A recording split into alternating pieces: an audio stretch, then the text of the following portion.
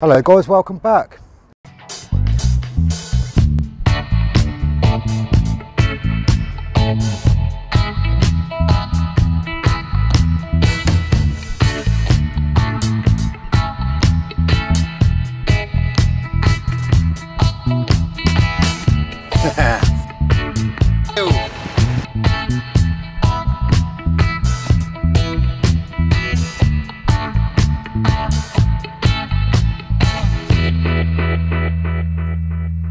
Fishing up at Gosport Ferry today for a couple of hours. It's nice and sheltered at the moment. The wind is behind these buildings here, so I've got a lot of shelter.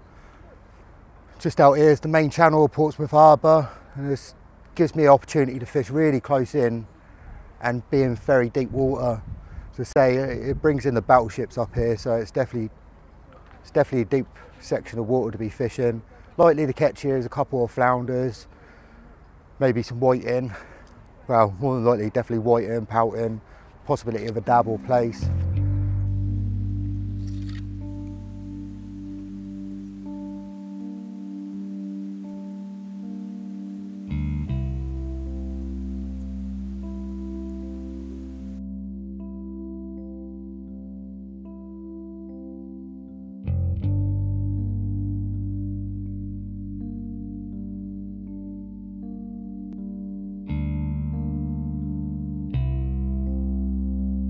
The rig what I'm using at the moment, I'm using an up and over rig. I'm using ragworm and lugworm, and I'll show you how I'm baiting up. So I keep them on these tonics rig winders just to keep them tangle free. Now this rig in particular is one of the rigs what I use for place fishing and whatnot. It's a variation of the Portland rig. There's about a 15-foot length of line. It's a running pulley, it's a running ledger basically with a 15-foot snood on the end of it. So we've got £60 for the rig main body, coming off onto a swivel here with £40 main body, and about 8 to 9 foot line. And attached a little swivel, some beads there just for the place or whatnot. Attached to a smaller swivel, and a short link here with some £20 snood line with a size 2 hook on the end. It's a really long rig, and it gives you the benefit of being able to fish a running leisure, but it's all clipped up, all aerodynamic, brilliant for casting at range. So I'm using a impact lead. Always make sure you pinch the wires back in on themselves, just gives a snug fit.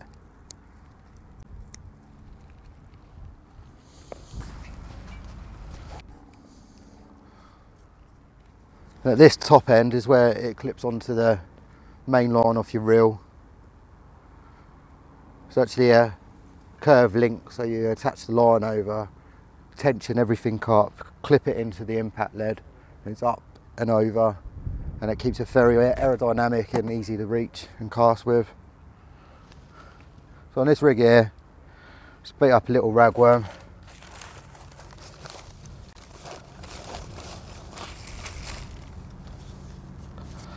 Single worm on there, see what it's about. We're fishing at high water and we're fishing all the way down as it ebbs off.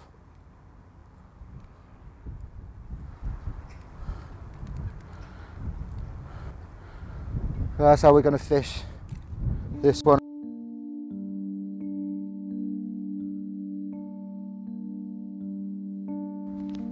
Second rig what I'm using is a rig what I've been asked to make, and I will be making it and showing Ragster off WFC how to make his own.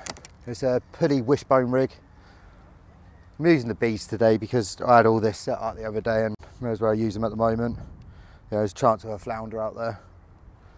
So with this rig in particular, so as I say, it's a pulley rig, so if you ever use a pulley rig you understand how it works. It's a swivel, attached to £60 main line here, a bead just there, a running swivel, but runs not fixed, it's running up and down this main line with another bead on the other end. This is where you attach the swivel to the main line.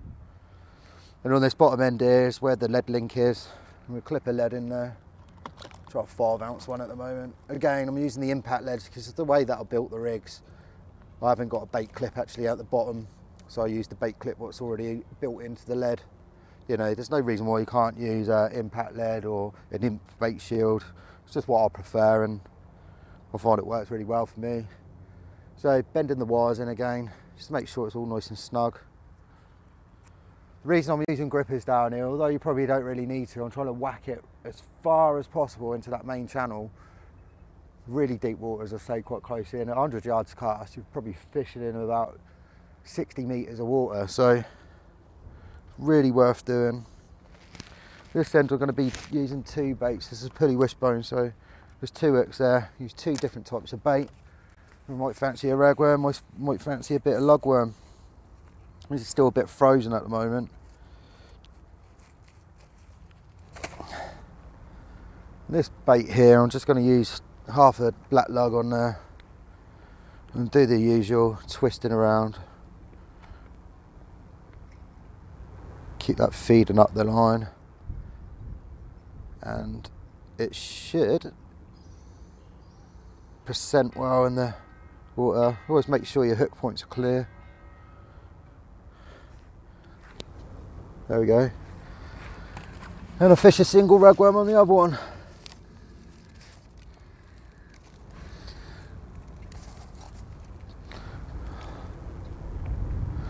Just find his head. You don't need to be forceful with them. They just slide straight up the line.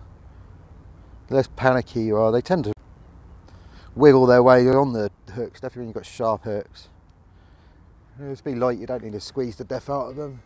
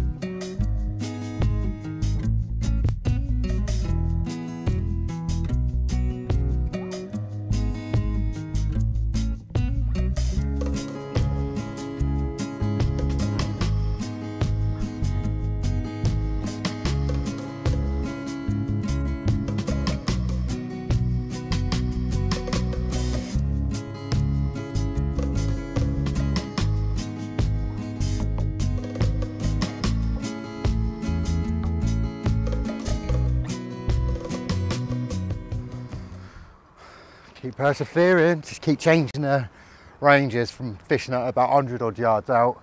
And every time I keep reeling in, there's loads of these little white rags attached to the gripper. I don't actually think you need grippers up here at the moment. The tide's not pushing that hard. Ragster off WFC Fishing wanted to know what rig I was using while I was at East Knee and how to build it. So I'll show you components you need. Well, the components, you don't have to have every single part of this, you know, you can change it up. So I was using an impact lead, which has the clip already built in there, so I don't need to be using lead links or anything like that. Some 60-pound shot leaders, my main rig body, some 40 off the first snood. Then you need 2 swivels, 2 larger swivels, a lead link, and a couple of beads, and away you go. So here we go with this, using 60-pound main line on the body. I'm taking arm spam just like this, clip it off, tie myself a lead link onto here,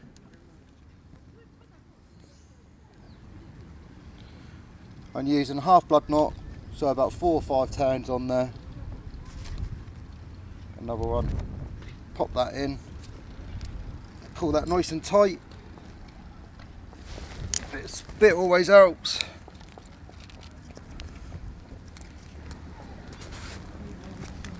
What I'm using is a couple of beads, a couple of smaller beads, 2 out.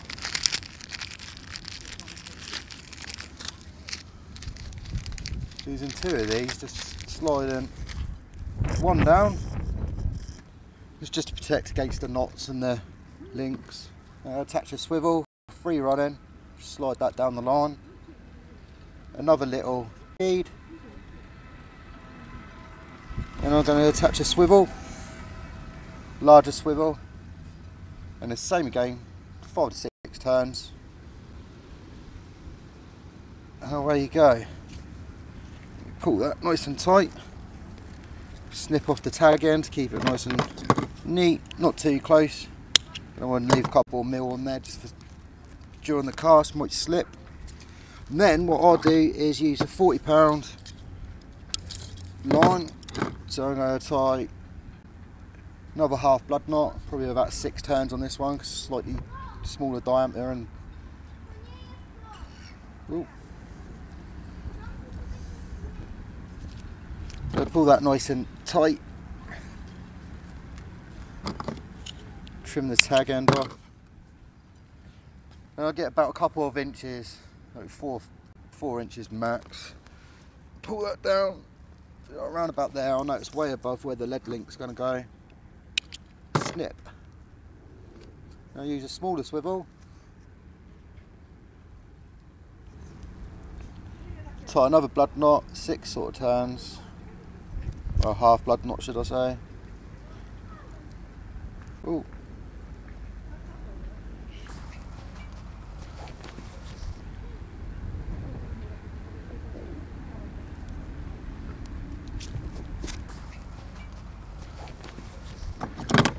Then I'm going to snip just to tidy it all up. And the next bit of this rig is what I was using is £20. Always like my Amnesia. Just the white colour line, clear line. And pull that through. I've got a decent length there. So about 10 to 12 inches either side of the line. Snip there. And what I tend to do is just bite this end so it's always attached. For this purpose I'm not going to put all the beads on. I'm just going to, you always do need, because this is running as well, is to use just 2 beads either side. So when it slides up to the hook, so you've got a fish on there, it's not going to actually put pressure straight onto the knot. It's protecting the knot really. It just saves it tangling up. So you slide that one on both sides of the line. So you can put as many beads on there as you want if you're fishing for plaice, or got preference for fishing for flounders with beads or whatnot. You can do that. They're free running. And then I'll get some hooks. This I'm using some size 2s. Better way to buy them is in the box, much cheaper.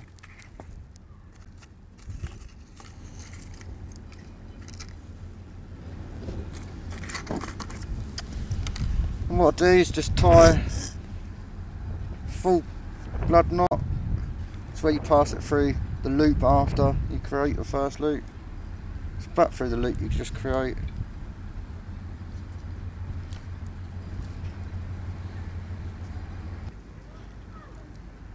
Ooh.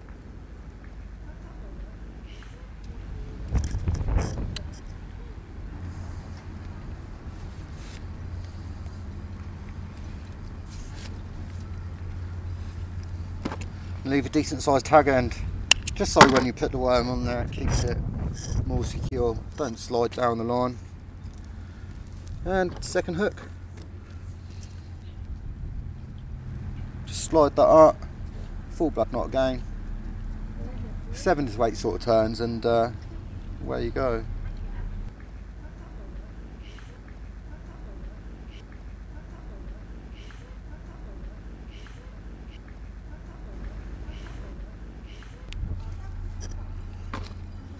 Snip off there.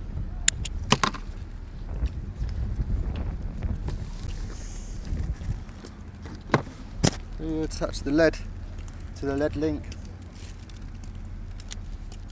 There you go, Ragster.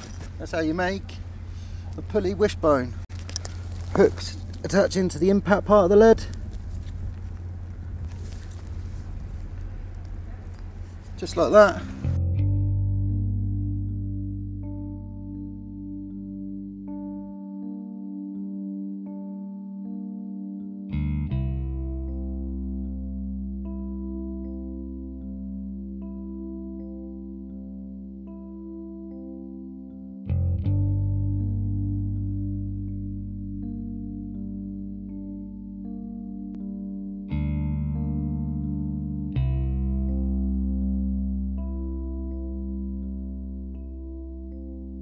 well, it's been absolutely garbage here. I would still advise to get up here because you got, as you can see, you've got an opening there to get out to the main channel, but it's really not been very good.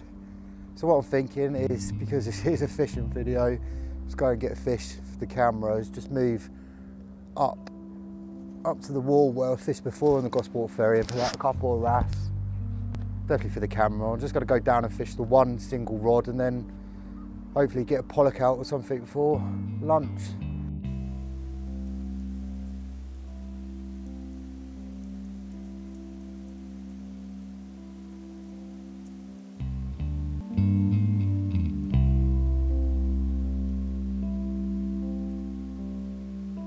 Here we go, I made the pilgrimage up here. As you can see though, it's a bit more like playing golf than fishing.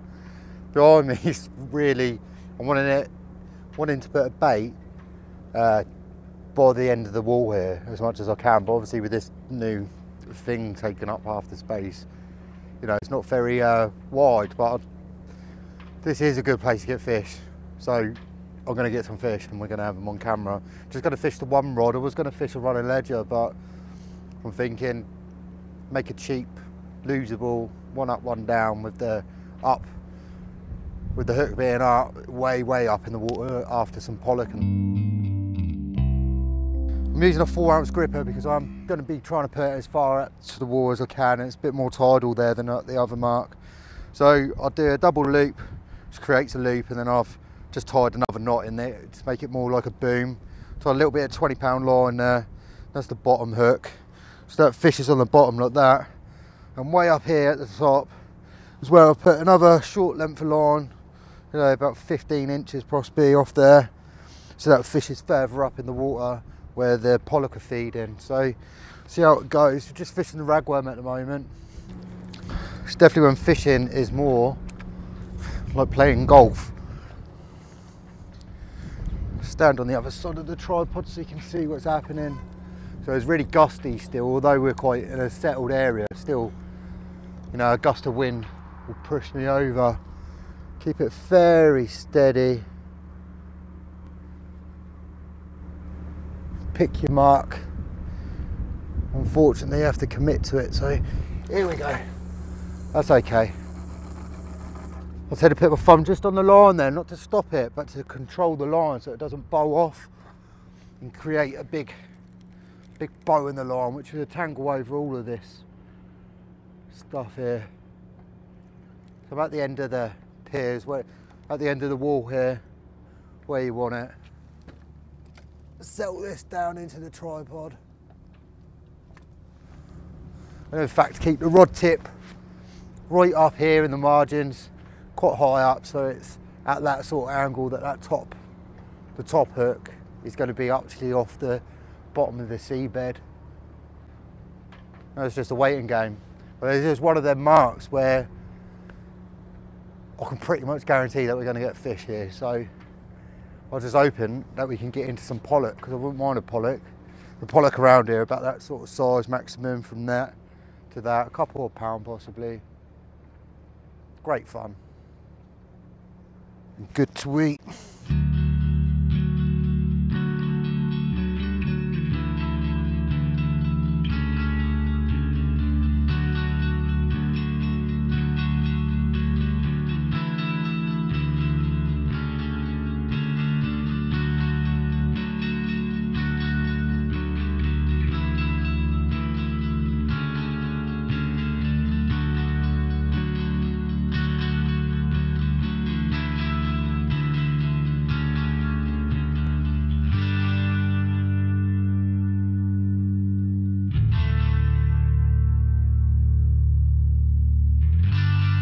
Here we go, no word of a lie, moved up to here, first cast, and a nice little pouting. Very nice pouting, you know. Here we go. Nice little pouting. It's covered in little spots and spawning. I think they're spawning at the moment. Somehow he's hooked himself into the side. Hopefully he'll be alright. He's bleeding a little bit.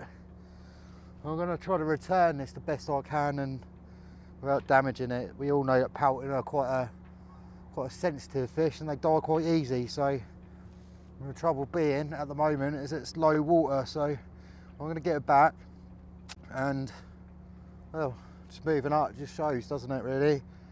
There's plenty of fish up here.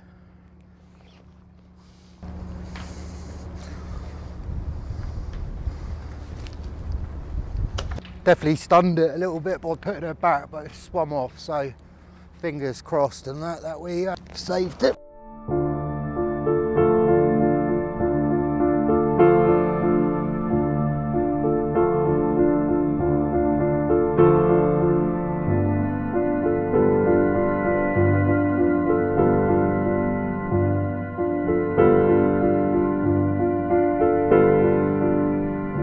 I know that not all you are going to like this, but I know some of you live bait yourself, so I've just pulled in a little tiny pouting, really tiny. It's bleeding, it's never going to be returned, it's never going to swim off.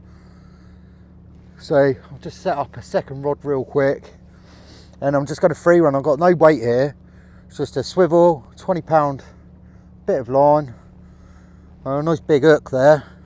And what I'm going to do, attach this little pouting what I've just caught. He's hooked really, he's still alive. So what I'm going to do is pop him straight through the nose, just nick it through like that, and I'm going to cast him out.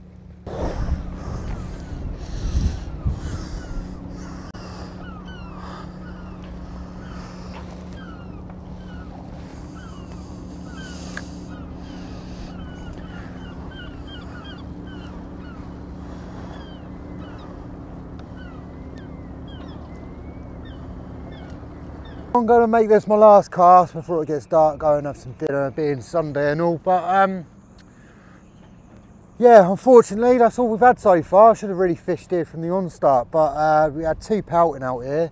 If I get anything else on this last cast, I'll show you in a video, but if not, until next time, tight lines and be lucky guys, innit?